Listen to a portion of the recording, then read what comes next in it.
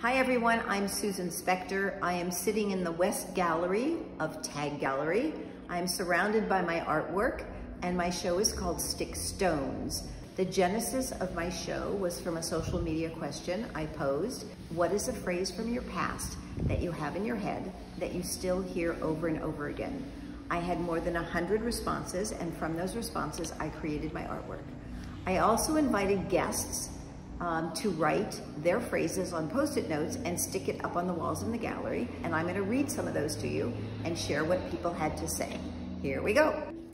This says, all good in the hood. This is from Zach P. He came by with his mother. Life is for living, not a problem to solve. Stay in the present, folks. Always dress like you're going to see your enemy. This is from Alan. So some people actually sign the stickies. You're fine, rub some dirt on it. You're 40. You can't blame it on your childhood anymore. I guess let go of all these phrases that you have in your head. Though, clean though, is it?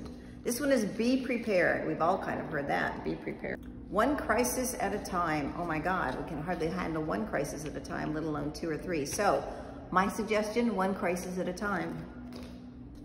Cowgirls don't cry. I received probably 3 different phrases about people, women, girls not crying. One of them is actually on a piece of artwork behind me, and it says, don't let them see you cry.